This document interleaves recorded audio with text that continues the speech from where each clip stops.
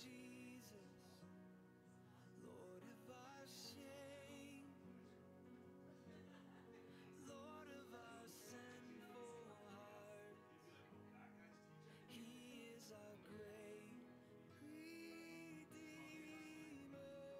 Sing to Jesus, honor his name, sing of his faithfulness, pouring his life out unto day.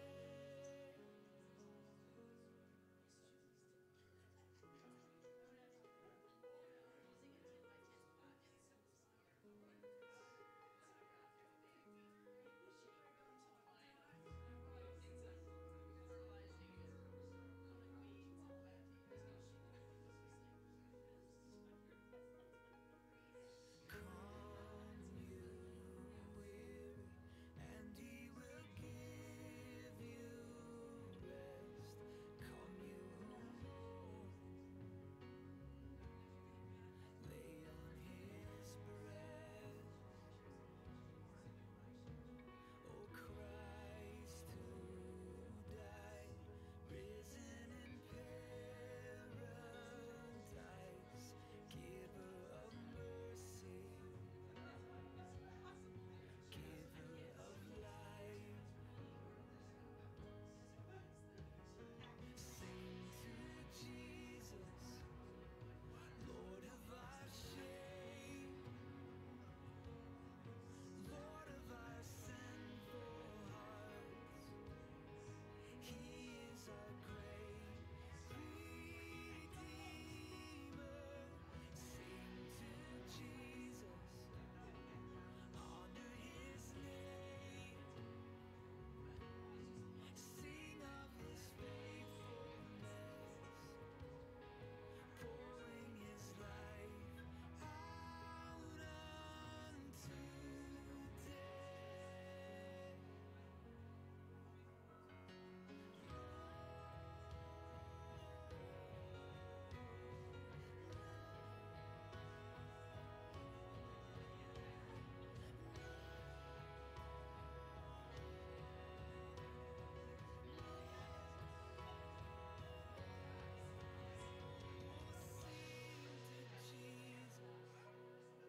Lord of our shame, Lord of our sinful hearts. He is our great Redeemer. Sing to Jesus, honor his name. We will sing to Jesus. His is the throne, and now and forever. He is the King of heaven. Oh, sing to Jesus. We are his own, and now and forever. Sing for the love our God has shown. You got me? All right. Good morning. Wow. It's just as well, it's actually twice as often because I do two services on a Sunday morning, so I'm more likely to say good morning up here than good evening or good afternoon or whatever. How you doing? What's up? You know, greetings, salutations. Uh, Anyways, we're here. Glad you guys are here. We're going to cover the rest of the Passover and some of the Feast of Unleavened Bread, which they go together tonight. But I have one or two announcements to take care of, and then we'll worship. And then I'm trying to leave room because Passover and communion are very tied together. And I know we already took communion on Good Friday together, but it's an opportunity for us to take it again. And I want to start taking it more often. It's just going to take a little bit more organization on my part to be able to do that. If you're hoping for organization and me to go together, I don't know if we've actually met each other yet. Anyways, I'm just kidding. The men's donuts is this week. So Saturday at 8 a.m. is when the men are going to gather together, and we'll have donuts. And I'm hoping to be there. My son has surgery again this week, so I'll be praying for him. But my plan is to be there. His surgery is tomorrow. I should be able to be back Saturday for that. So if I'm not, don't worry, I'll arrange for somebody else to be here. But my plan is to be here 8 a.m. Saturday morning. I didn't announce it on Sunday, although I was trying to minimize those I probably should have announced it on Easter, but I was kind of focused on the biggest day in the Christian calendar. Even bigger than Christmas is the day that Jesus raised from the dead. So there's that, men's donuts. And also we will be doing a baptism soon. So that'll be good. I'd like to get inquiries from a few other people to see if I'd rather get wet once than like 5. I mean, I'll do it 5 times in 5 different times, but I think that one of the important things in doing a baptism is to have the church family there. There's an initiation into the family kind of a thing. Now, that's not my words. That's several of the commentaries I've read call it this initiation thing. And it's just that we all belong to the same Savior. We all belong to Jesus together. So I don't have a day or time for that, but it was requested after Easter Sunday. So just letting you know it's coming up, and I will announce it. I want to do it as soon as possible, but I'll try and give us enough time to respond. So if you know anybody that wants to be baptized, or if you yourself would like to be baptized, let me know, and we'll make plans for that. Let's see here. Since it is the first of the month again, remember the second Tuesday of the month. You guys, the ladies have started their new, right? You finished the last one. I've seen the new ones. I just didn't know if you started them, or you will be starting them. Okay. So you have your new study starting this Tuesday. So if you haven't ever gone, this is a great time to start going. Second Tuesday of the month at 6:30, is that correct? 6:30 at the Schenbeck's house, and you're going through Esther, I believe. Okay. I have seen the books. I've seen some of you guys carrying them around and stuff, so it looks cool. Anyway, that's all the announcements I want to do, so that's all the announcements we are going to do. But again, I'm trying to leave room for communion at the end, so let's go ahead and pray, and we'll worship the Lord together. Father, thank you so much for the gift of worship. Thank you for, Lord, allowing us to be in this place, Lord, to have the weather, to be shielded from the weather, Lord, to be able to have a place that's big enough to hold our church family. Lord, we pray that you would receive all the glory and honor and praise tonight. May we lift our hearts to you. And I pray, God, also that you be with us as we look into your word. Thank you for giving us a reason to be here. Thank you for the gift of life itself. We praise you, God, in Jesus' name. Amen. All right, let's stand and we'll worship the Lord.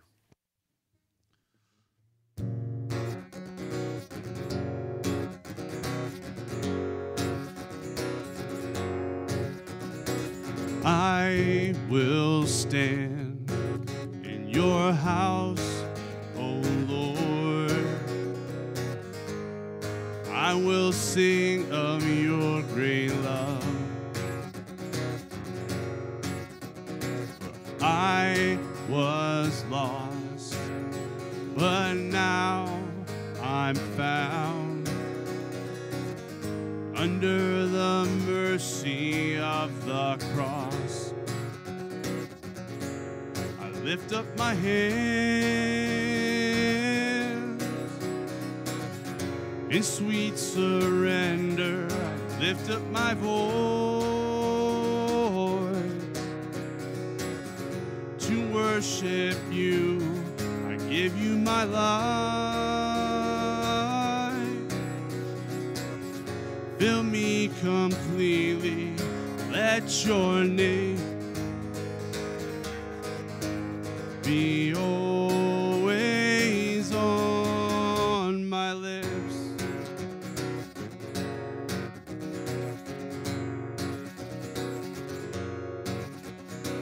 I will stand in your house, O Lord.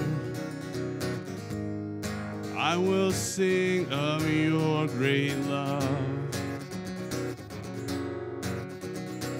I was lost, but now I'm found under the mercy of the cross. I lift up my hand in sweet surrender. I lift up my voice to worship you. I give you my life. Fill me completely. Let your name be always on my lips.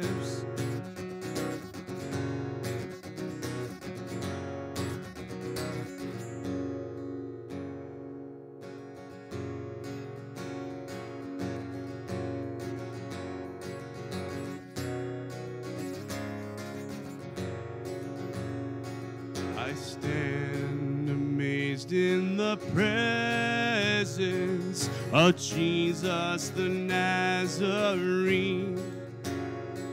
and wonder how he could love me, a sinner condemned unclean.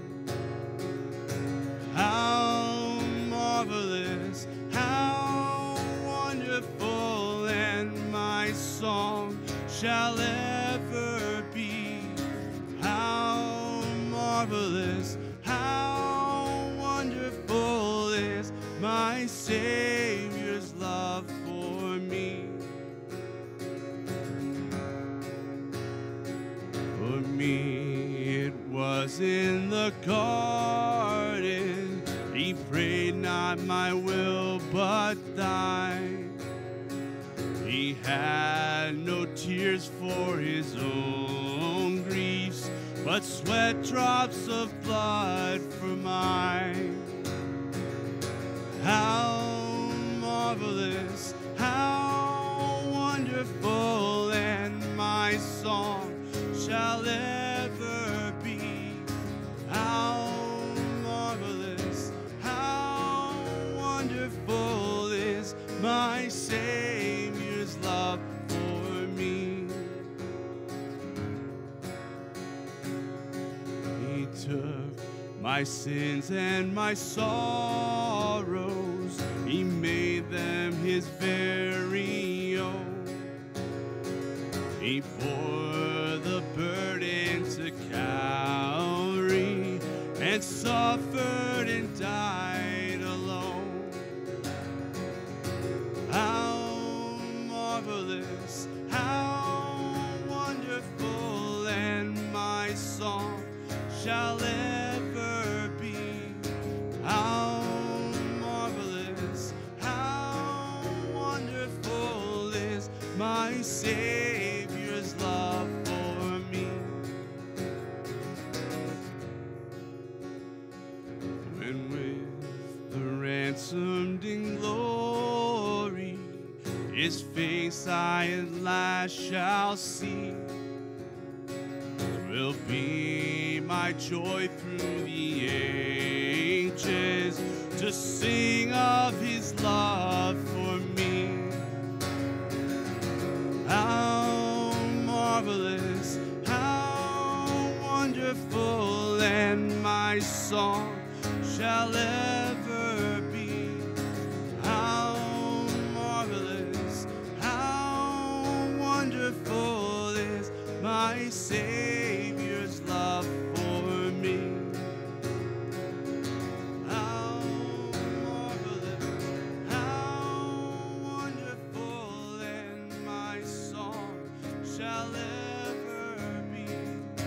How marvelous, how wonderful is my Savior's love for me. Is my Savior's love for me. Is my Savior's love for me. This next song, you guys have probably heard it going through, but we haven't actually sang it here yet. So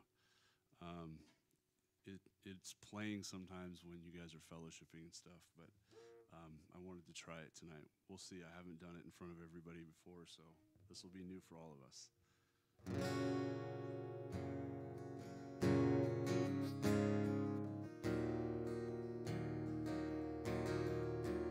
Though I walk through the valley and I can't see the way,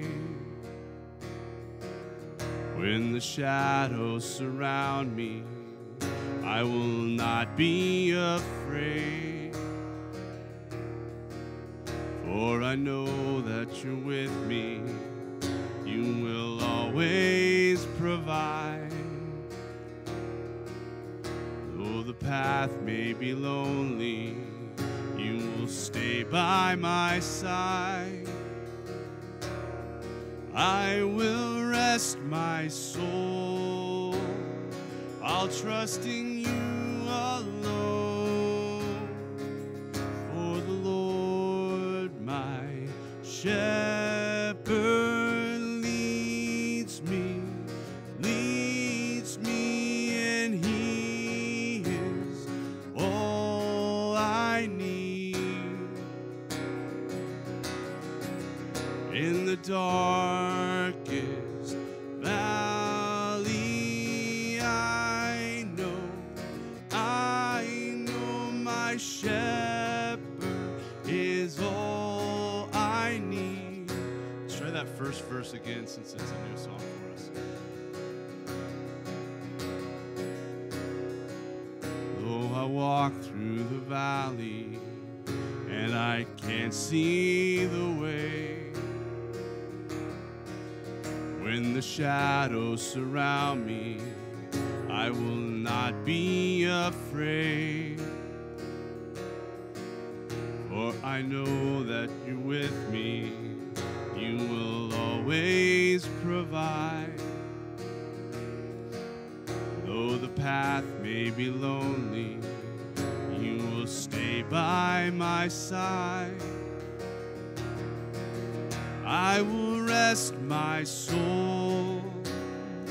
I'll trust in you alone. For the Lord my shepherd leads me, and he is all I need. In the darkest valley, I know my shepherd is all I need. Let's do verse 2.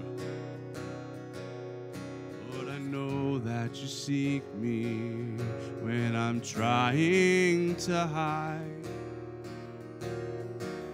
and your love, it pursues me all the days of my life. I will rest my soul. I'll trust in you alone. For the Lord my shepherd leads me, and he is all I need. In the darkest valley, I know my shepherd is all I need. Do that chorus again. For the Lord my shepherd leads me, and he is all I need. In the darkest valley, I know my shepherd is all I need.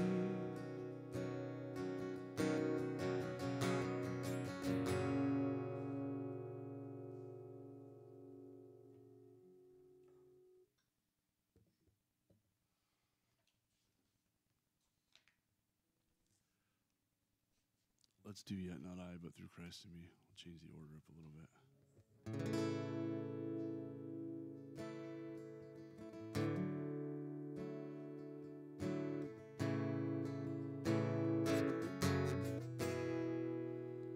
What gift of grace is Jesus my Redeemer?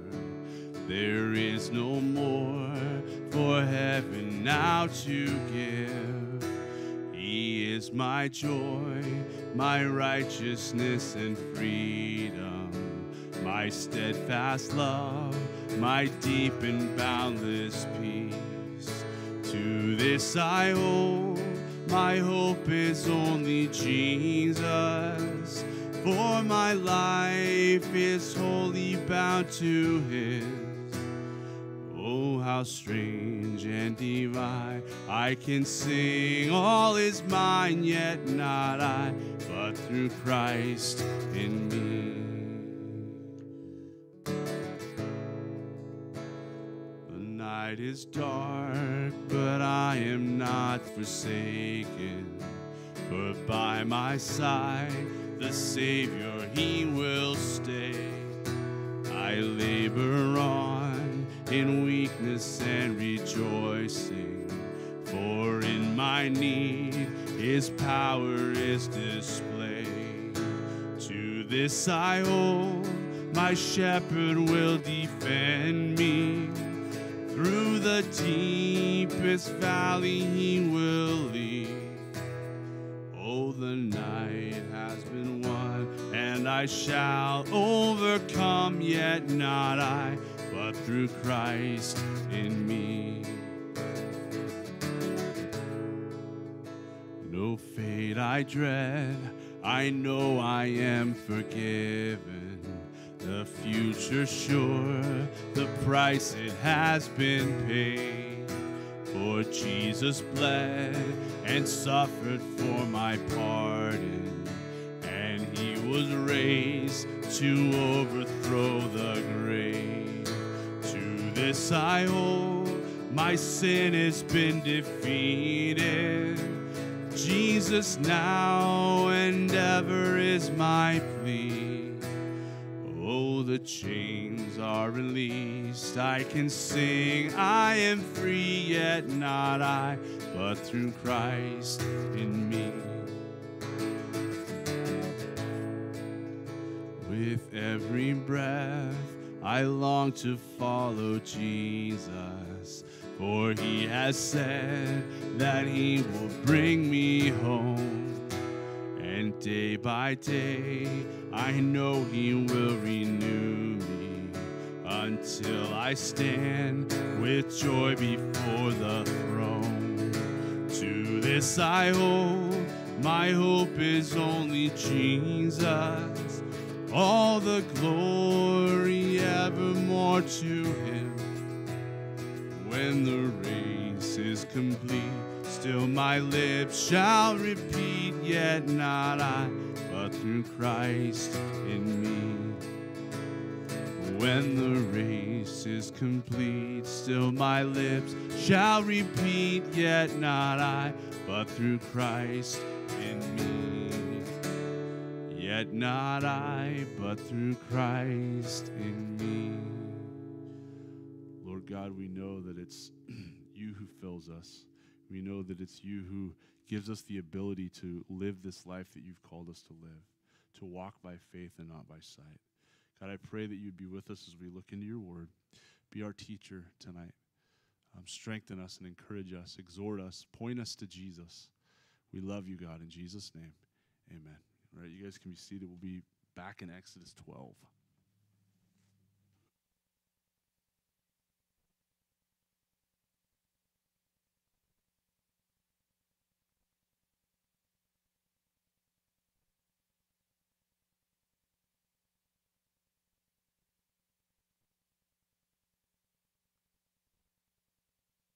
Well, it's April, and it's no longer March, so I hope you have your March verses memorized, because those are in the past. Not really. We're memorizing them so that you'll continually use them, but we have a new verse, all right? So I almost went with my grandma suggested a verse, and I think we're going to end up using it soon enough. It's out of the Psalms. But today, this month, we're beginning our new verse. It's really simple, but I think it's a really important one. I think it's an important reminder for each one of us. And it may seem maybe even an odd one to pull out as part of your armor to have as your sword, but I think we need to be reminded that we're supposed to be loving each other. So it's not a bad verse to have in the back of your mind or in the front of your mind as you're seeking to walk out your relationship with Jesus. So anyhow, it's 1 John 4:11, and it's super simple, and I think we can do it. And now 1 John has an entire, I was just talking to Pastor James actually yesterday, and we were talking about 1 John a little bit, and 1 John is definitely a book that you need to study in context very much. And there's a lot of people that have some kind of bizarre conclusions to the book of 1 John. Some people can turn it into a works-based salvation thing. There's all kinds of stuff that can happen. But this is a very great reminder. 1 John 4:11 says, "Beloved, if God so loved us, we also ought to love one another." 1 John 4:11.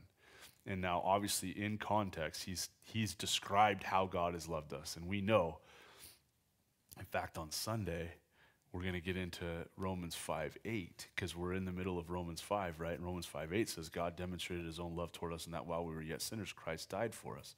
Well, he's just got done talking about that in 1 John, in 1 John chapter 4, describing that Christ had died for us, and describing that as being a demonstration of God's love, although he doesn't use that wording.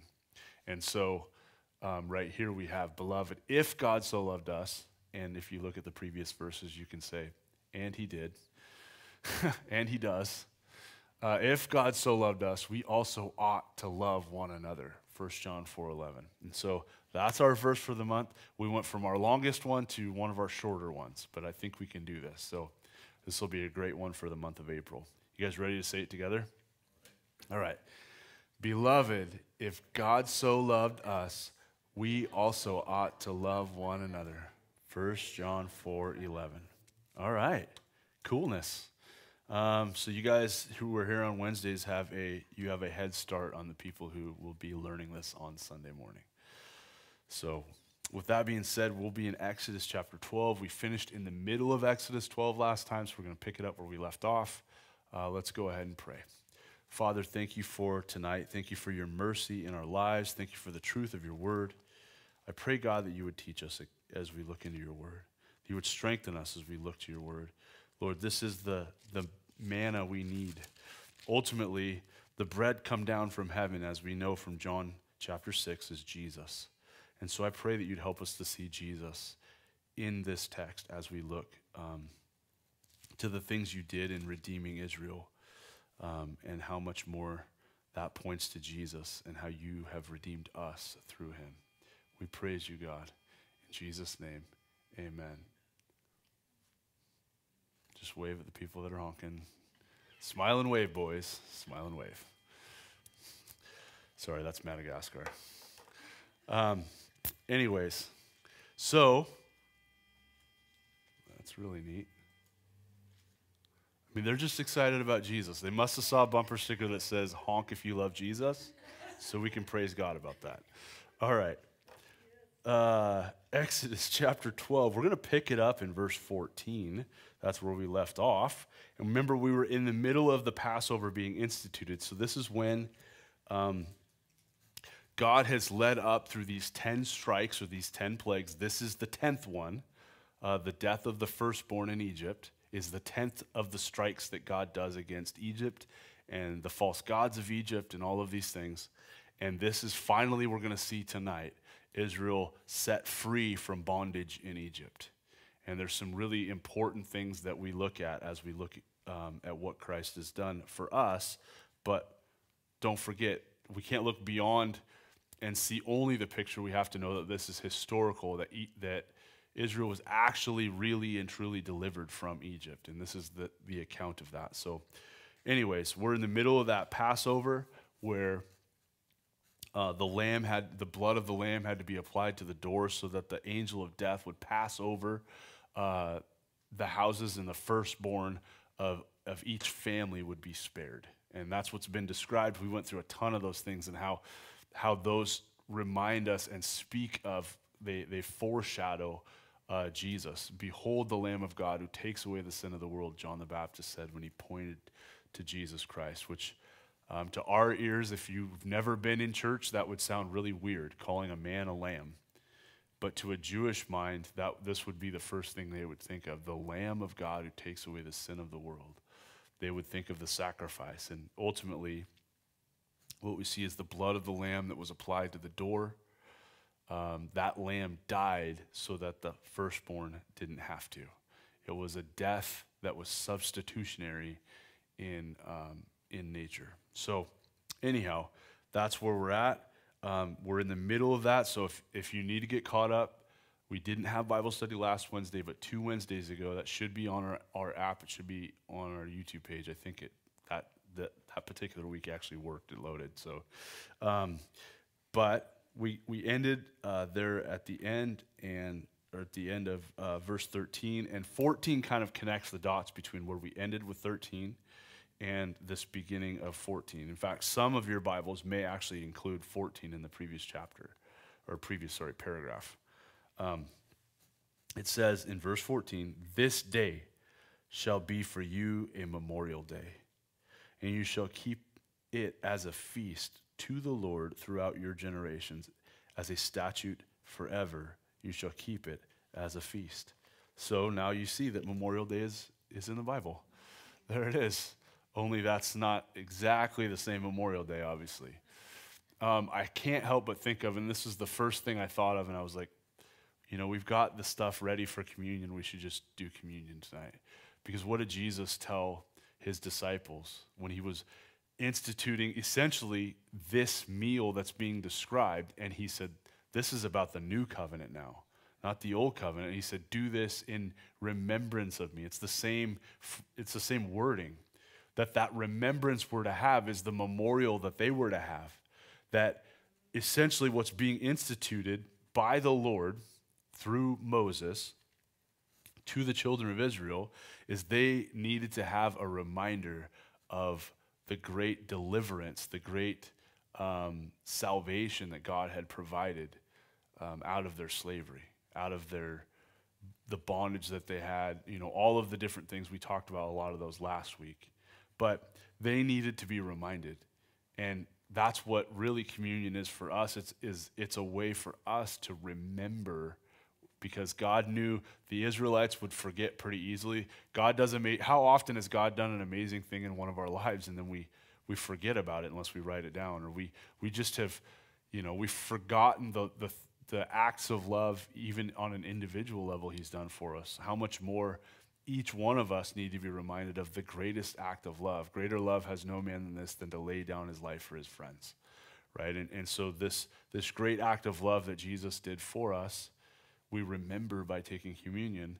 And this, in Exodus 12, is foreshadowing that communion that Jesus would do. So this is a memorial for them. So he's saying this is a forever institution. They would always have to celebrate Passover.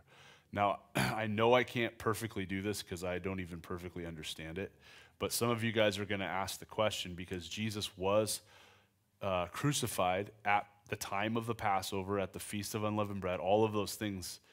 It was that time, and that's why we just did Easter last week, but you'll also look at your calendar and be like, wait a minute, it says Passover's in April. Well, that's because there was a great debate that happened a few hundred years after Jesus, and the church was trying to determine, as a church, what day do we actually celebrate? Do we celebrate that it has to be on this day or this day? Is it the Sunday that's the important day? Is it the Passover that's the important day? So there was a great debate. The Eastern Orthodox Church chose to do one thing. Several churches, they all made these different decisions. That's all I'm going to say about it, and that's why we just had Easter instead of having it in a couple weeks, right? Because the main churches of the West chose whatever the criteria was that this was going to be. It has to do with the moons and the new moon, right? Because they had a lunar calendar, the Jewish people did. That's what it has to do with. I'm not sure I completely understand it. I know it was a giant controversy in the early church. and it was something that they tried to resolve, and it came up, and they fought over it again, and then it came up, and so that's why sometimes it lands perfectly on Passover, and other times it doesn't quite. So is that fair enough? I'm not going to be an expert in that because I don't care that much. I celebrate the fact that Jesus raised hopefully every day of my life. It doesn't pick whatever day you want. Jesus is alive. He is alive. Present tense, is alive. So, wow, I got a whole verse in. This is great. Okay. This is a statute. Forever you shall keep it as a feast. Verse 15 says, 7 days you shall eat unleavened bread. On the first day you shall remove the leaven.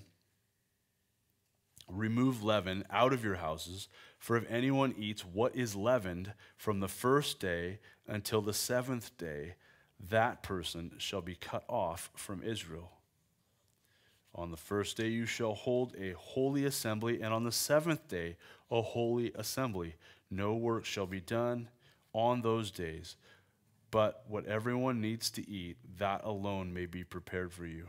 And you shall observe the feast of unleavened bread, for on this very day I brought your host out of the land of Egypt. Therefore you shall observe this day throughout your generations as a statute forever. We'll stop there for a second because he's about to tell them what days to do it on for them. Okay. So the Feast of Unleavened Bread is connected to Passover. So there's times in the New Testament, like in the Gospel of Luke, where you'll read about Passover, but he calls it the Feast of Unleavened Bread. It's technically two different things that are brought together as one because they both deal with the initial coming out of Egypt. So you can have Passover and you can have the Feast of Unleavened Bread. During the New Testament times, it all fell under the same umbrella of being called the Feast of Unleavened Bread because the day of Passover kicked off the Feast of Unleavened Bread. Does that make sense? So they're one and the same, but now we've already read about what was required for Passover. Now he's pointing to what's required for the Feast of Unleavened Bread. They have to get the leaven out of their houses, right? That's the thing. And there's a reason for that. He's about to tell them why. Because leaven takes time to rise, right? I'm not a super baker guy, but I know my wife makes delicious breads, and sometimes they have leaven in them. I will point this out. Leaven was not a sin, though it is a picture of sin. The reason they had to be told to get it out was for a commemoration or a reminder as the memorial that they weren't able to use leaven because they were in such a hurry, because when they left Egypt, they left swiftly, didn't have time for the bread to rise. The fact that they have to be told, hey, it's that time of year again, get the leaven out and use this, he's going to tell them, use this to teach your kids. It wasn't sinful for them to have leaven except for on these particular feasts, for certain of the feasts that they were to hold. This is the first of the religious calendar, right? This is the new year. This is the birth of the nation.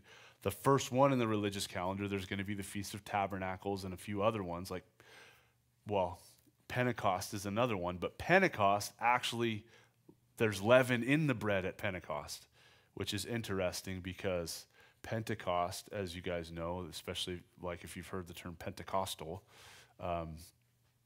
Pentecost was the feast that they were celebrating 50 days after Passover, where they were celebrating the harvest, and that's when the birth of the church in Acts chapter 2 happened. But clear back in the Old Testament law, in Exodus, Leviticus, Numbers, when it's describing how to celebrate these things, leaven was used in their bread in that one. And that happens to be when the Gentiles, when the church was born, as opposed to when the nation of Israel was born. And the leaven, if you would, the Gentile nations were brought into the kingdom of God. Just all the kind of an interesting thing.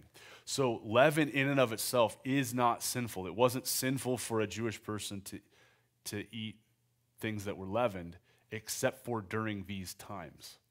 Okay? Because then later on in 1 Corinthians, Paul points to this, and Jesus also does in the book of Matthew, points to leaven as being a picture of sin, but it's not saying that leaven is in and of itself sinful.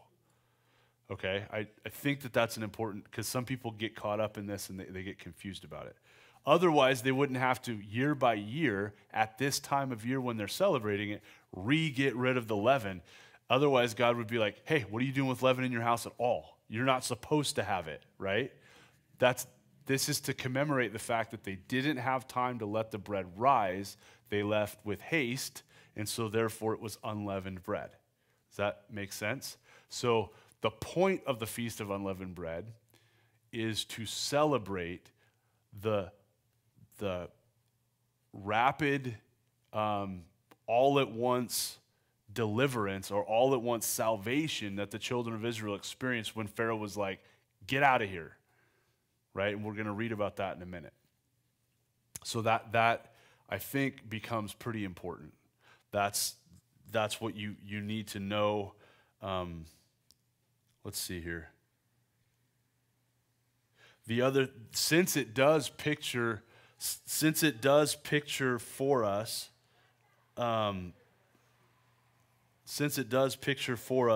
sin, it is a reminder of us, if Passover is when the Lamb of God was killed, and then 2,000 years after that, Jesus himself was killed, the Lamb of God who takes away the sin of the world. If leaven represents sin, then it talks about, it can remind us of that their new walk in their new birth was to be one that was, in a sense, without sin. They were to walk in newness of life. It's a reminder of that too. All right, so let's see here. I don't want to get ahead of myself. Verse 18 is where I left off last. He says, in the first month, from the 14th day of the month at evening, you shall eat unleavened bread until the 21st day of the month at evening. For 7 days no leaven is to be found in your houses. If anyone eats what is leavened, that person will be cut off from the congregation of Israel. Whether he's a sojourner or native of the land, you shall eat nothing leavened in all your places. You shall eat unleavened bread. So this is a part of that celebration, but the Lord is telling them how important it is that that's how they participate. He's saying, look, this isn't optional. If you're going to be a member of the nation of Israel, you will participate. I don't believe what's being said in being cut off is talking about being stoned to death or something like that. It's saying you are no longer a part of the nation of Israel. You will be out. You're to leave Israel. That's the important thing. Again, there's people who will debate that would they die for it or would they not? I don't think they died for it. I think that they just separated themselves from the nation and said, God's essentially saying, look, if you're not going to participate in the deliverance that I've given you, then you're not going to participate at all. You're not going to be in the nation itself. So we'll look at a little bit more. That's why I want to try and get to chapter 13, because that'll help us look at a few more things. Let's see here.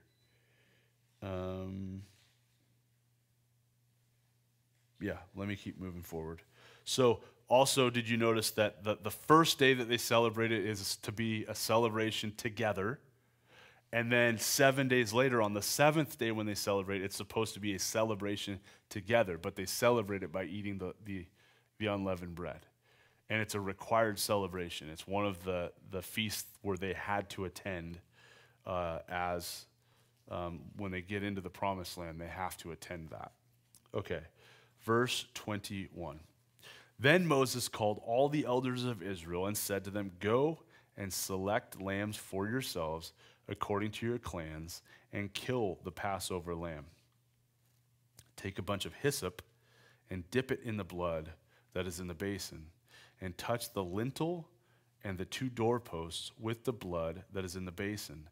None of you shall go out of the door of his house until the morning.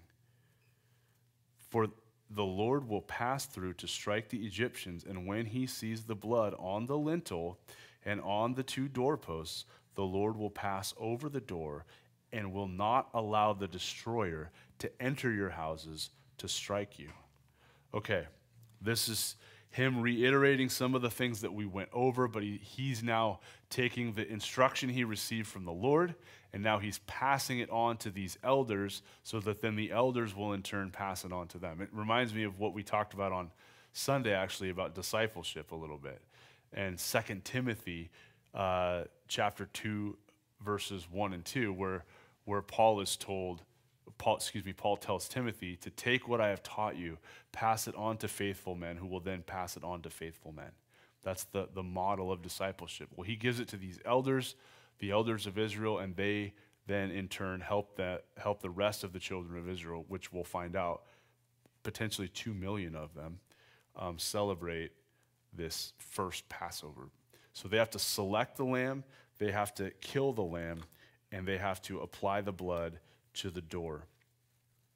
The lintel, I triple checked this. The lintel is the head of the door. That's the top part of the door. So you have the blood on the sides, the blood in the basin, and the blood on the top, which, again, you connect the dots, it makes a cross. So we see that. And Jesus being the door in John chapter 10, all of those things are very, very fitting. What's interesting is they're to take hyssop. They're to take that plant, the hyssop plant, which I read was, I don't know if I'm going to say this right, but I know I've seen it in the assorted spice rack. It is marjoram, something like that. See, nobody else knows how to say it either. It doesn't matter. It doesn't really matter at all what it's, I guess. But that's what it is. It's a white flowery thing that you can use as a spice. I guess it has kind of a minty flavor. Marjoram? Anyways, okay. It's hyssop. It's hyssop. So what's interesting about this is that this ends up being the plant that applies the blood here, and it ends up being an important plant in the book of Leviticus in chapters 14 and chapter 19.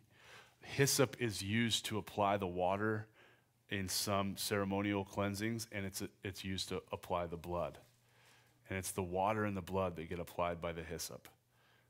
I remember that when Jesus was pierced in his side in the book of John, that it was water and blood that came out. And so it's this hyssop that's to be used. And what's amazing is in David's psalm of repentance, when he repented for his sin with Bathsheba and for arranging for the killing of her husband Uriah, he repented, and in verse 7 he says, "Purge me with hyssop, and I shall be clean." And David was knowing that there needed to be a full cleansing. There needed to be a sacrifice made, but there was no sacrifice for him. We've talked about that in the past, how he had committed sins that were worthy of death, but he was asking for God to apply that. And later on, then, we see that actually it was a branch of hyssop where the sponge was offered to Jesus on the cross. So there's all of these connections to hyssop, and cleansing and blood go together with hyssop. It was basically the way I would, so that I can move on and keep going, but the way I would think of hyssop as being, it's the application. Hyssop is what would be used to apply the blood. So cleanse me with hyssop, apply it to me. You know, we need to apply it to ourselves. And they were called here to apply it to the door. The other reminder that I would give to us is, as soon as it's applied, you're to stay put, right? You have to stay in the house. You apply it, you stay in the house. Now, when you're in the house, do you see the blood? No, you have to, by faith, go, hey, the blood was applied, and God is going to save me because the blood was applied. Whether you see it, whether you feel it, you know that it's been applied. And we know that we don't walk by sight, we don't walk by feel, we walk by faith. And when God told them to stay in the house, once the blood was applied, their job was to stay in the house. In other words, they needed to be at rest in the house, not knowing what was happening outside. They needed to be at peace inside. They needed to be at rest. And just like we talked about in Romans chapter 5, our standing is in grace. We have peace with God because of the justification. Those things are still true. We're supposed to rest in the salvation that God has given us. So they see it, and what's awesome is the blood was not for their benefit. Well, it was for their benefit in their salvation, but it was the Lord who looked at the blood, right? That's what it says. The Lord will not allow the destroyer to enter the house because the Lord will see the blood. And ultimately, the Lord looks at the blood of Jesus that's been applied to each one of our lives. When we have put our faith in him, it's him who sees it. And it's necessary because he's the one who has the power of life and death. He's the one who could destroy us. He's the one who we ought to fear, right? But he's the one who sees the blood, and he's the one who passes over. He's the one who doesn't look at our sin, but then he looks at Christ who became our sin, who knew no sin, so that in him we might become his righteousness. You know, so that we see that they're supposed to be content and stay in the house. Okay. Also, there's nothing specific about who the destroyer is, but it does say in verse 23, it's talking about that. The Lord appears to be that it's not the Lord himself that's the destroyer, but if we want to apply that to take that, fast forward it all the way to the book of Revelation, there is the destroyer who is the devil, and the Lord has the power, right? The Lord looks at the blood. The Lord doesn't allow the destroyer to come in when he sees the blood. So if we think of it in that way, God's the one who has the power, the authority over the devil to say, no, you don't touch them. The blood's been applied, right? And think about that for our own selves, that just like Job was afflicted, but the Lord was there with him. The Lord, though Job wasn't necessarily feeling it, the Lord allowed certain things to happen in the life of Job only as it passed through. Satan couldn't do anything that the Lord didn't allow him to do. And for us, we go through hard things, but know that when the Lord sees you, if you have put your faith in Jesus, he's looking at that applied blood.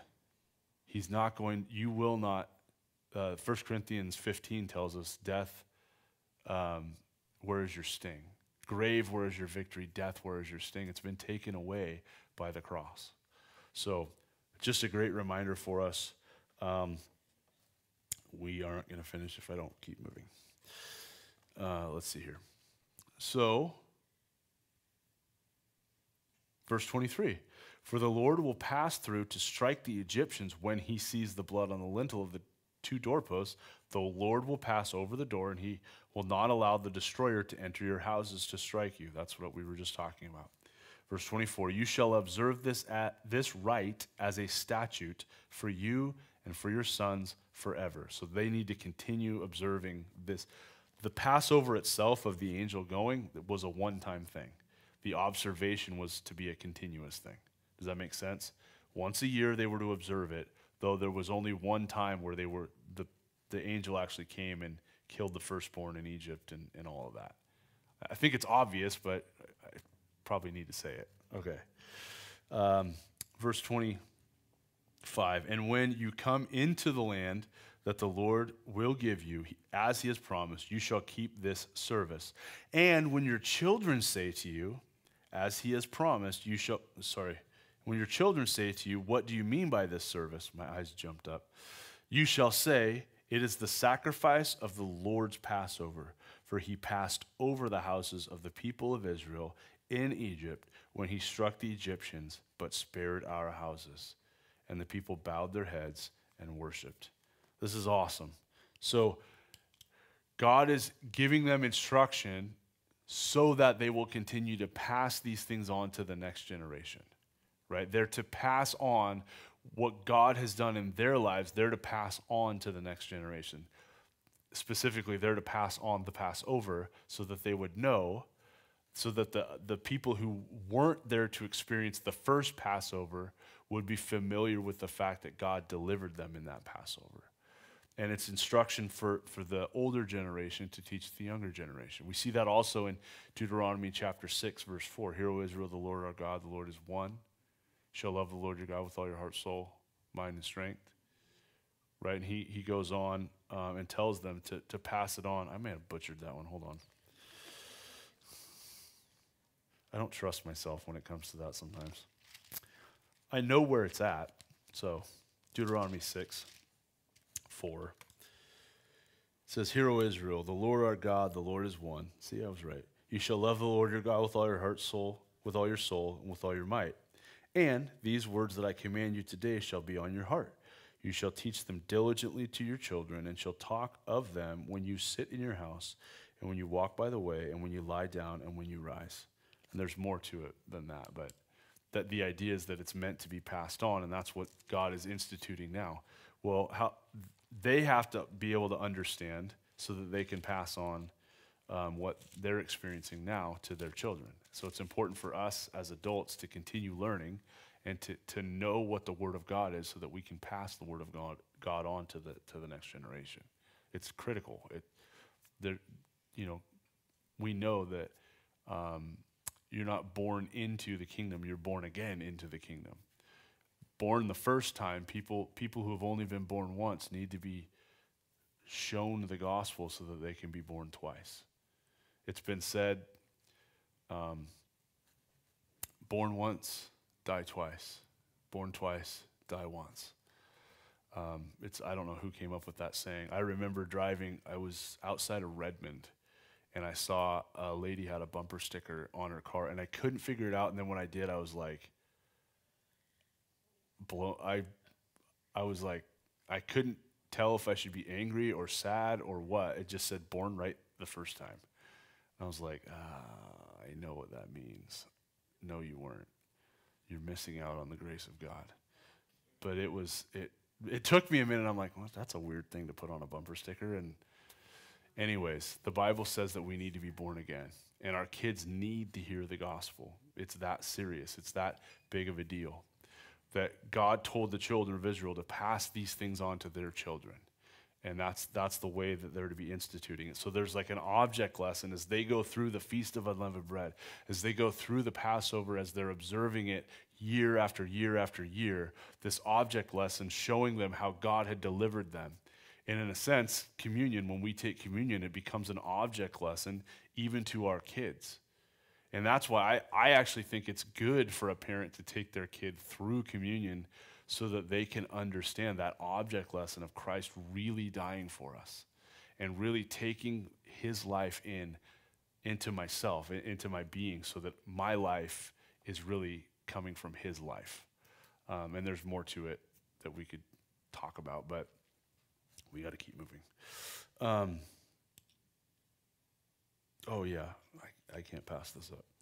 So he says in verse 27, just to recap, "You shall say, this is the sacrifice of the Lord's Passover, for he passed over the houses of the people of Israel in Egypt when he struck the Egyptians, but spared our houses." That's awesome. "And the people bowed their heads and worshiped." You guys remember when we talked about worship on Sunday? When you look this up in the Septuagint, which is the Greek translation of the Old Testament, same word, proskuneo. It's the idea of to kiss towards. There's an adoration of God that they're pouring out here. And I love that their response to the Passover, their response to the promise of God delivering them was worship. And what's the next verse say? The next verse says, "Then the people of Israel went and did so, as the Lord had commanded Moses and Aaron, so they did." Worship and obedience. They go together, right? They go together. When worship is a more than just songs. We worship the Lord through our actions. We worship by obeying. It's a way of worshiping the Lord is to obey him.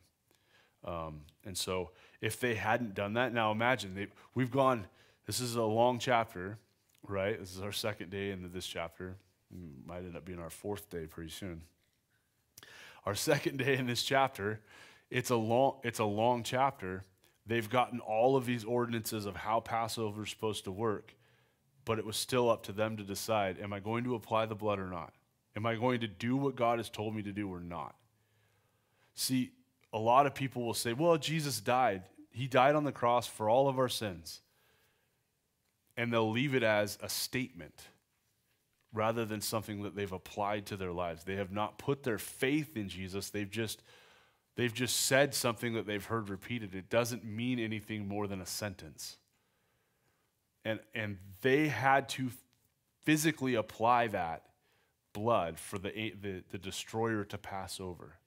We have to turn to Jesus and put our faith in him. And when we do that, the destroyer, the second death, will pass over us. We will not experience the second death.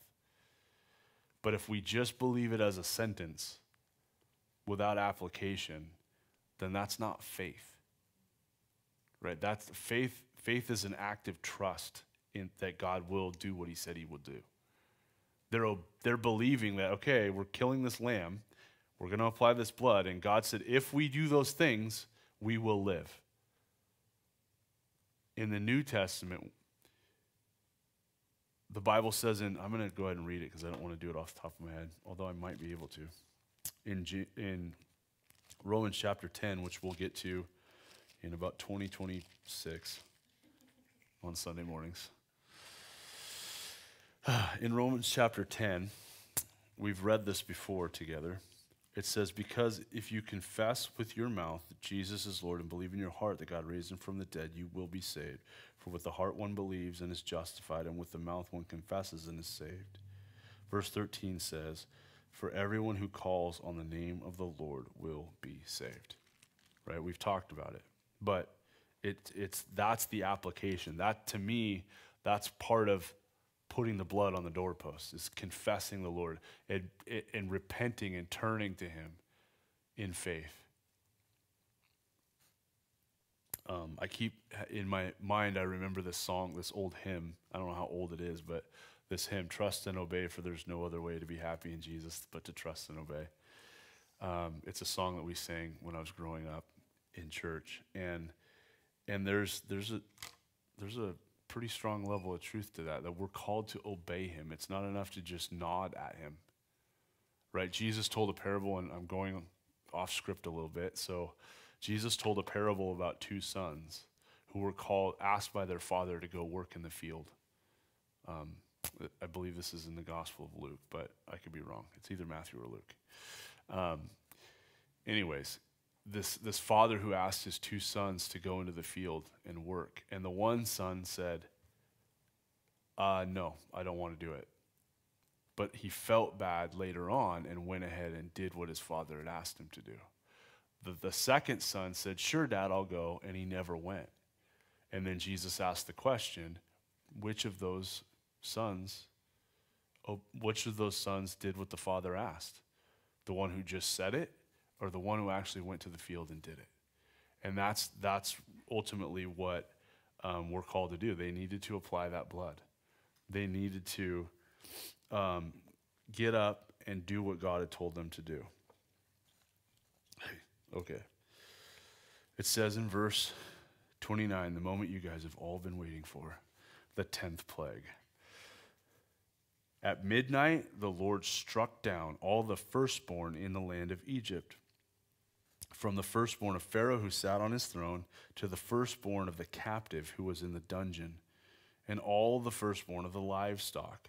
And Pharaoh rose up in the night, he and all his servants and all the Egyptians, and there was a great cry in Egypt, for there was not a house where someone was not dead. I got to turn this. Verse 31, then he summoned Moses and Aaron by night and said, go out from among my people, both you and the people of Israel, and go serve the Lord as you have said. Take your flocks and your herds as you have said, and be gone, and bless me also. So I got to arrange my notes here for a second. So this is where the 10th plague or the 10th strike happens, right? And it says there was not a house in all of Egypt that wasn't affected.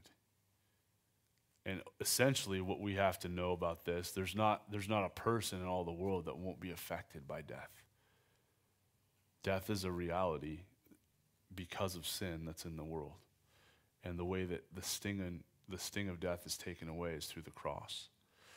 But Pharaoh is able to, or not able to, but Pharaoh finally experiences that breaking that he had been so stubbornly fighting against. He's a broken person because his son is dead. And I read one person suggesting this, that it wasn't just a quiet passing, because this happened at midnight, in the middle of the night, where every house knew that someone had died, which means it was probably some kind of a violent death.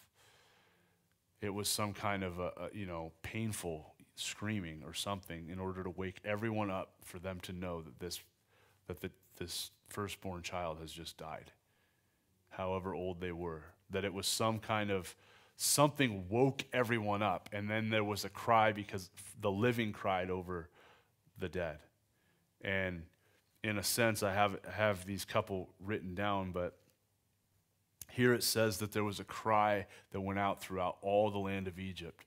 But remember that in Exodus chapter 2, verse 23, that God had said, I've heard the cry of my people. It's come up to my ears. He knew that they were in slavery, and the Egyptians ignored it. And in Exodus chapter 5, verse 15, when Pharaoh had put more burden on them, didn't give them the straw that that they had before, the cry went out over their burden, and the Egyptians ignored it. And now we see that the cry for them is going up. They ignored the cry of the children of Israel, and they experienced their own reason to cry here, because they had ignored, whether they knew or not, they had ignored the prescription. The only way you can avoid the destroyer coming into your life was through the blood of the Lamb.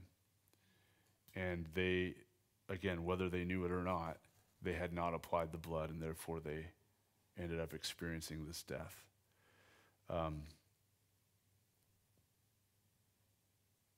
We also see that Pharaoh, in this sense, experienced this death, and this is the last of the excuse me, I got to flip this. The last of the gods of Egypt. I have it written down right there. The last of the gods of Egypt.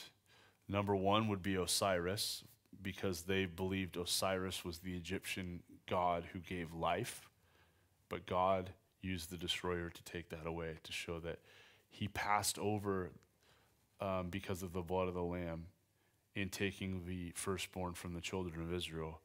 But Osiris was no match for God. And the other deity that was struck down was Pharaoh himself, because he killed the firstborn. In other words, Pharaoh himself didn't die, but the next Pharaoh did, the firstborn son of Pharaoh. And it's believed that if Amenhotep II was the Pharaoh of Egypt that is talking to Moses here, I guess they found some kind of an inscription in the Sphinx that refers to the son of Amenhotep II, Thutmose IV, who there's some kind of an inscription that is supposed to be giving the protection of the gods over Thutmose IV, and somehow the way it's written, again, I'm learning Greek right now, not ever going to touch hieroglyphics in Egyptian, so not happening. But somehow connected to that is that it's believed that the way it's written, that Thutmose IV is not the firstborn of Amenhotep II, that he is his son, but he's not the firstborn, and that they needed to pronounce this divine protection on him because the firstborn had been taken away. And that's just, I'll leave it up to potential archaeological proof. It's something I read. I'm not Indiana Jones. I didn't prove it. But I think that that's really interesting. That great cry, because he had touched the line of the deity of Egypt. That if Pharaoh is God, then God took the next god. And Pharaoh ends up so broken that remember how he was going to let Moses go, but you got to keep your kids back. You can go, but you got to keep your stuff here. You can go, but not very far. We've talked about that. This time it's go. Everything that you asked for, just go. And look at how broken Pharaoh is, that he has to submit himself and admit himself that, and bless me also. Meaning he knows that he's not God anymore. Whether he ever actually thought it is totally, I can't get into his heart to know that. But he finally, with his own mouth, says, I need God to bless me. I'm not saying Pharaoh got saved. That's not my point. My point is that it demonstrates the utter brokenness, that one of the things that God had done in his work in delivering the children of Israel was to free God's people. Another thing that he did was to punish Egypt for the slavery that they had inflicted upon Israel, right? Another thing that he did was dismantle their idolatry to show him as being the only true God. And another thing he did was to display his own power. That went forward clear into the book of Joshua, where Rahab was like, oh, it's the children of Israel. You guys are here. We're freaked out. We heard what happened in Egypt, right? Even the power of God, the message of how powerfully God had delivered them from Egypt, the Canaanites knew all about it. The people of Jericho were fully aware that the God that these Hebrews worshiped was mighty, that he was powerful, and that he was more powerful than the gods of Egypt. And think about it, if we're going to read, it's 430 years from the time they went into Egypt during the time of Joseph, right? Until this day when they're delivered out of Egypt. That's what the Exodus tells us here in Exodus 12, that it's 430 years. If that's the case, it's not so far away remember, Egypt became this power because of Joseph, where they had crops when no one else did. They had food when no one else did. And some people may have attributed that to the gods of Egypt, wrongly. But what God does is he breaks that superstition. He breaks that idea to show that he's the one who's powerful. By delivering the children of Israel, punishing them for the slavery, dismantling the idolatry, and demonstrating his power. That's huge what God is doing here. So now they're finally, this is it. They're free at last, right? We've been waiting 12 long chapters to see the children of Israel free. And here they are, freed. Verse 33, the Egyptians were urgent with the people to send them out of the land in haste, for they said, we shall all be dead. So the people took their dough before it was leavened, their kneading bowls being bound up in their cloaks on their shoulders. The people of Israel had also done as Moses told them, for they had asked the Egyptians for silver and gold jewelry and for clothing, and the Lord had given the people favor in the sight of the Egyptians, so that they let them have what they asked. Thus they plundered the Egyptians. In a sense, that's payment for all their slavery. Later on, that gold and silver ends up being molded into a calf, but that's a different story. An idol, not good. But the Lord had told them, this is what's going to happen. You're going to be delivered. You're going to be taken care of. And the people of Egypt are going to give you their things when it comes time for you to leave, right? And so the word of the Lord took place. But the other thing is even if one of the commentators I was reading, whether the children of Israel listened about the leaven or not, they didn't have a choice. The bread didn't have time to rise, right? That's what it's saying. The dough in the kneading bowls, they just had to pick it up and go. There was no time for it. Now, I'm thinking that they did what they were told. They did everything else they were told. There was no leaven in the dough. But God didn't do it because leaven is evil in and of itself. He did it because he was demonstrating when you go, it's going to be quick. When you go, you won't have time. And so now we see the fulfillment of that. That's what's being pointed to right here. Okay.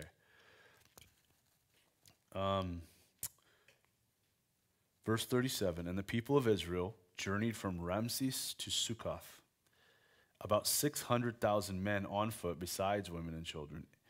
A mixed multitude also went up with them, and very much livestock, both flocks and herds. And they baked unleavened cakes of the dough that they had brought out of Egypt, for it was not leavened, because they were thrust out of Egypt and could not wait, for they had, nor had they prepared any provisions for themselves. So I'll pause there for a second. It says 600,000 men on foot. Now, if this matches the number that we see in the early parts of the book of Numbers, I believe it's Numbers chapter 1. If that makes up about a quarter of the population, because it's only the fighting aged men is who they're counting, the fighting aged men of the children of Israel, 600,000, then there's about 2 million people that are leaving Egypt right now, roughly. And there's people who doubt that and say, well, they could have never survived in the wilderness or in the desert if there was that many people. So the numbers must be messed up, and they try and do all these calculations. I think you missed the point of the rest of the book, because God miraculously provides for them, and that's kind of the point, right? So unless we can add all our own little personal conjecture and our subjective finite knowledge to trying to say that that's not how many people there really were, because if we take this word and do that, like, I am one of those people that would rather read it at face value and be like, this is what God said. Now, if there's, we'll look, the original manuscripts, I believe in the inerrancy of the Word of God in the way that it was originally transmitted. And so sometimes when you have manuscripts that differ, the original manuscript, when the Holy Spirit inspired Jeremiah or Isaiah or Paul to write something down, that was full-on inspiration from God. It is inerrant. I'm not going to start trying to make the numbers make me feel good, especially when, I don't feel bad about them, so it doesn't matter.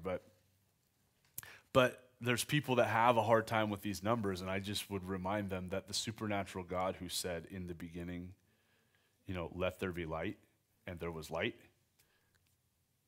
he can take care of 2 million people in a desert. That's not really a problem. When he said there was manna, when he said there was quails, when he said there was water that came from a rock, that's what happened. There you go. So that's the number, roughly, is about 2 million. And we see, again, more of the evidence of them leaving, not having time to have the bread rise. So that's how they left in haste. Verse 40, the time that the people of Israel lived in Egypt was 430 years. At the end of 430 years, on that very day, all the hosts of the Lord went out from the land of Egypt. It was a night of watching by the Lord to bring them out of the land of Egypt. So this same night is a night of watching kept to the Lord by all the people of Israel throughout their generations. So 430 years to the day from the time they went into Egypt, they went out of Egypt. God kept track of it. God said it. That works for me. Anyways, 430 years. On that very day, God watched over them, so now they watch over the day, meaning they observe it. Verse 43, and the Lord said to Moses and Aaron, this is the statute of the Passover. No foreigner shall eat of it, but every slave that is bought for money may eat of it after you have circumcised him. No foreigner or hired servant may eat of it. It shall be eaten in one house. You shall not take of the flesh outside of the house, and you shall not break any of its bones. All the congregation of Israel shall keep it. If a stranger shall sojourn with you and would keep the Passover of the Lord, let all his males be circumcised. Then he may come near and keep it, and he shall be as a native of the land. But no uncircumcised person shall eat of it. There shall be one law for the native and for the stranger who sojourns among you.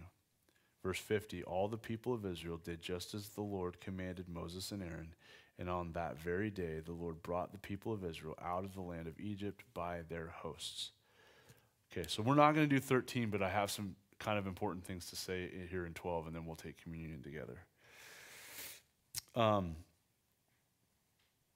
First of all, he points to the fact that in order to participate, the males of whoever's participating, if they're not of the tribes of Israel, they can't unless they're circumcised. Meaning, what was circumcision was pointing to the covenant, the Abrahamic covenant. So, you couldn't be a partaker in the blessing of deliverance, the blessing of salvation, unless you were also putting yourself under the covenant of salvation.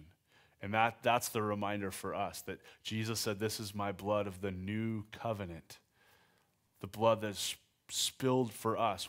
We can't, in other words, we don't get to have a partial salvation. We can't be half-hearted about it. Now, I'm not talking about, man, unless I'm feeling really intense at all times, I'm not saved. But I'm saying I'm all in when it comes to my faith in Jesus. He gave all of himself for me. I give all of myself to him. I trust in him. Now, again, I'm not talking about earning our salvation. It's by faith. By grace through faith are you saved. That not of yourselves is a gift of God, not of works, lest anyone should boast. Right? Ephesians 2:8 and 9. But what I am talking about is that I think that that's a reminder that they were to be partakers of the covenant. They needed to give their lives to the covenant. Colossians chapter 2 verse 11 says that we have the covenant, we have the circumcision of Christ, not the circumcision made with hands, but the circumcision made without hands. Meaning our hearts have been made new. The hearts of stone have been taken out. We've been given a heart of flesh. In fact, Deuteronomy talks about not just having a circumcision on the outside, but having a circumcision of the heart. It's about having our hearts being given over to him. We participate in the new covenant, therefore we are partakers of the salvation that the Lamb of God gives us. All of those things are connected. So God's saying, hey, if those people who aren't of Israel want to celebrate the Passover with you, here's how they have to do it. They have to come under the covenant in order to do that. That makes sense, doesn't it? And so we come under the new covenant and we experience the salvation. Now, Jude warns us, I believe it's Jude verse 5, there's only one chapter in Jude, where he says all of the children of Israel were brought out of the land, but not all believed and were later destroyed. So he's referring to being in the assembly is not enough. We need to have faith in the Lord. And, Jude is warning about false teachers. That's kind of the point of his book. He's calling us to contend for the faith. Another thing to remind us of is in 1 Corinthians chapter 10. Let me read this. 1 Corinthians chapter 5 says that Christ is our Passover, but 1 Corinthians chapter 10 reminds us. Here we go. Right there. He says, "For I want you to know, brothers, that our fathers were under..." This I got here a little bit earlier, sorry. Well, I want to read this anyways. "For I want you to know, brothers, that our fathers were all under the cloud." We'll talk about that next week. "And all passed through the sea," maybe in a couple weeks. "And were all baptized into Moses in the cloud and in the sea, and all ate the same spiritual food and drank from the same spiritual drink. For they drank from the spiritual rock that followed them, and that rock was Christ. Nevertheless, with most of them, God was not pleased, for they were overthrown in the wilderness. Now these things took place as examples for us, that we might not desire evil as they did." So all of these things that's happening to them in Egypt, in their initial being delivered out, is an example for us. And that's why I'm pointing to that, being circumcised of heart. If we want to experience that salvation that Passover pointed to, then we also need to have our hearts given over to the Lord. I think that's fair. That's a fair connection to make, right? And so that's what I want us to be able to see. That's what I want us to be, I guess, warned about. Not to just come to church to sit down, but to have our hearts belong to Jesus. And it's a constant prayer of mine. Like, I know that the world, sometimes we can get caught up in thinking that they might know what they're talking about. They don't. And I mean the world system. We can look at what Hebrews calls the fleeting pleasures of sin, Hebrews chapter 11, where Moses could have done that, but instead he chose to suffer with the people of God. We're called to have our hearts given over to him, and I would say that we're called, and this is just my opinion, but I think it's backed up by the word, that we're constantly re-giving our hearts back to God, re-giving our hearts back to God. Romans chapter 12 calls us to be a living sacrifice to him. And so I think this is a good, and we won't take forever, but I think it'd be really good for us, having read through this Passover part. I wish we could have got to 13 because there's some really cool stuff in there too. But let's take communion together. We won't spend forever, but it makes sense to connect the new covenant with this reminder from the old covenant. We're not going to ever do the old covenant because Christ has fulfilled that, but let's remind ourselves as a memorial what Christ has done for us, that we have eternal life because of him. Let's pray. Father, thank you for tonight. Thank you for the gift of the cross. God, I pray that you be with us as we look into the memorial that you instituted on the night that you were betrayed. Thank you for loving us so much. Thank you for this great, tangible way of reminding us that Jesus, you really did die. You really did rise. And because of that, we really are saved. Anyone who's put their faith in you, God. We love you. In Jesus' name, amen. So like we normally do, remember the bread is in the bottom cup, so remember there's 2 cups to pick up. While we do this song, come and grab your communion, and then we'll take it together. Let's do How Deep the Father's Love.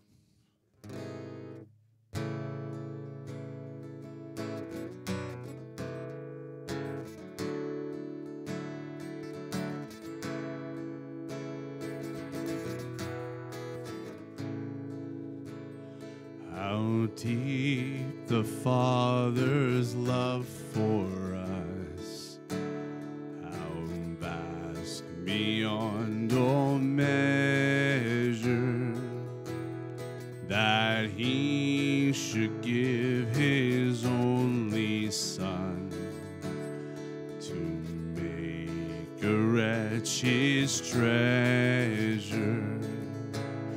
How great the pain of searing loss!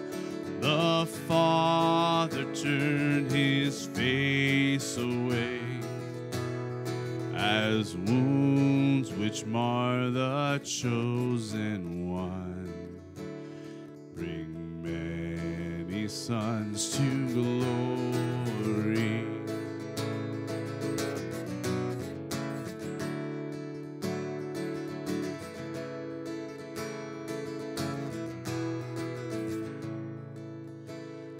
Behold the man upon a cross, my sin upon his shoulders.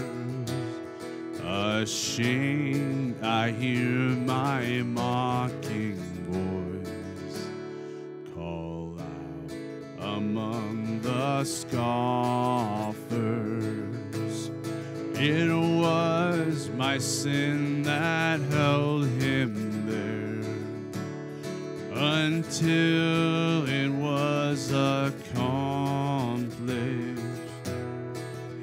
His dying breath has brought me life. I know that it is finished.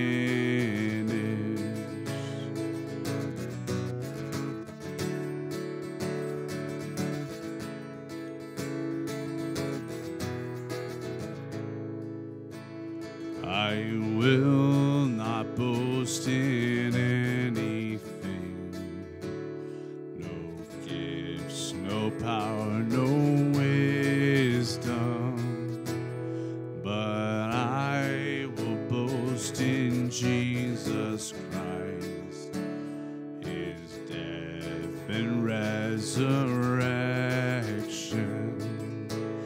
Why should I gain from His reward? I cannot give an answer, but this I know with all my heart: His wounds have paid my ransom. But this I know with all my heart: His wounds have paid my ransom.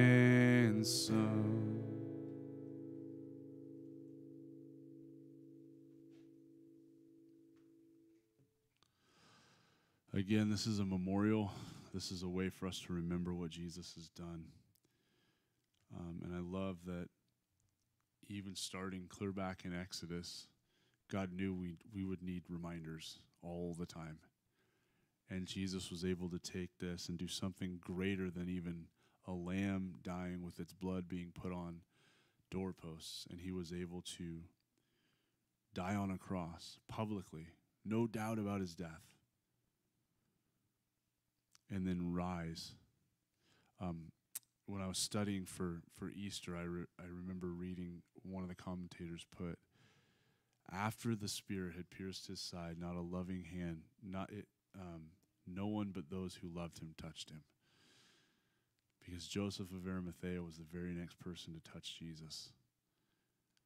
And then the women fell at His feet and kissed His feet and worshiped Him when He was risen. That Thomas, who loved Him, touched His hands. That He broke bread, He even cooked fish. He's alive. But He gave us this very tangible way for us to remember that He died, and that, get this, He's not going to drink of this again until He does it with us. So this, as Paul points out in 1 Corinthians, is also not just a reminder of the life He gave, but that He's coming back. It looks forward to His return as well. So we have this amazing way of remembering it. What we're going to do, we'll just pray, and we'll take them together. So take the bread first and then the juice. Remember, the bread represents His body, which was broken for us. And in a sense, we're all partakers of the same body. It's a reminder that, we're brothers and sisters in Christ, that we all belong to the same Savior, and that His blood was shed for us. The book of Leviticus says that life is in the blood, that it's His life for our life. Our life earned death.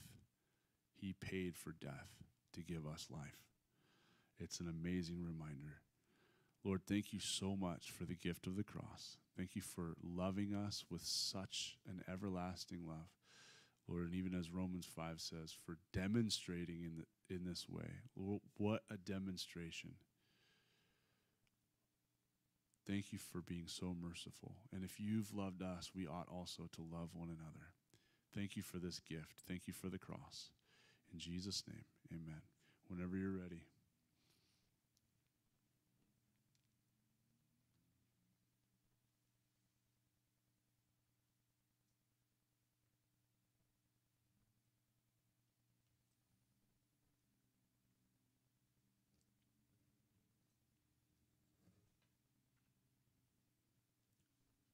All right, one more song. You can keep praying if you want to keep praying.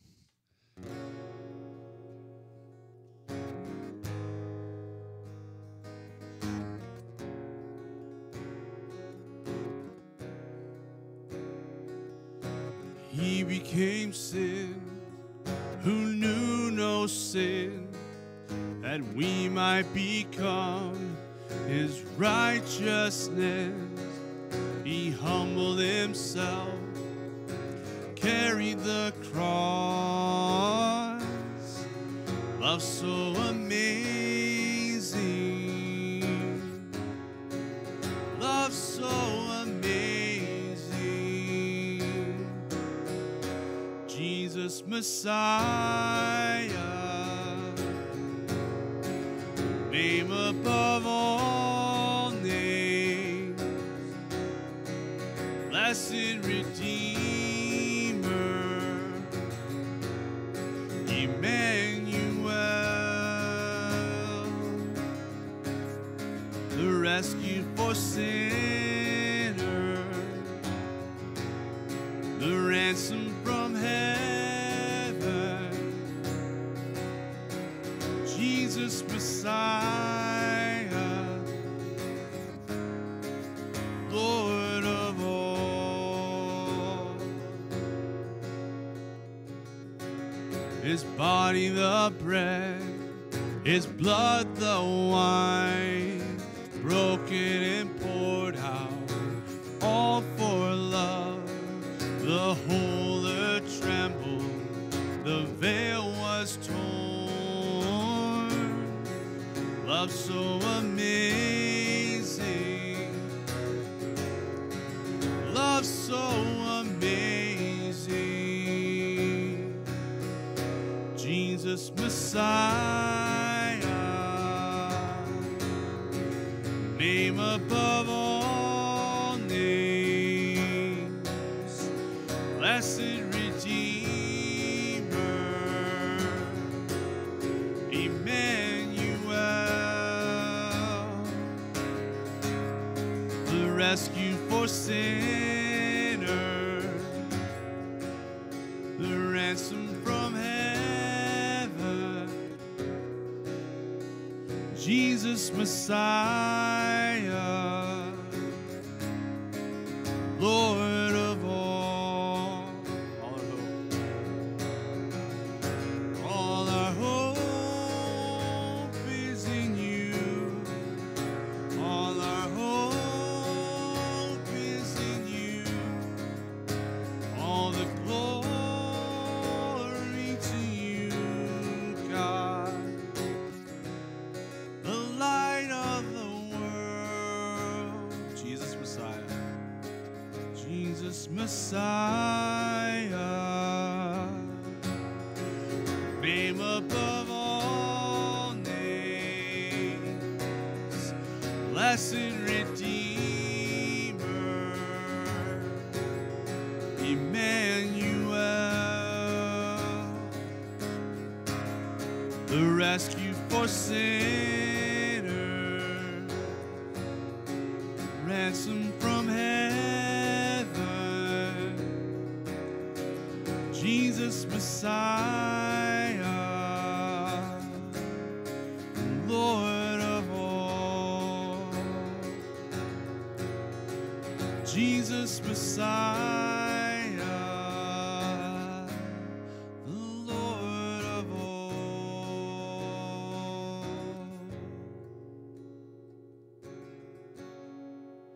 Lord God, thank you for you. Be with my brothers and sisters as we go from this place. May we glorify you in everything we do. In Jesus' name, amen. Have a great night.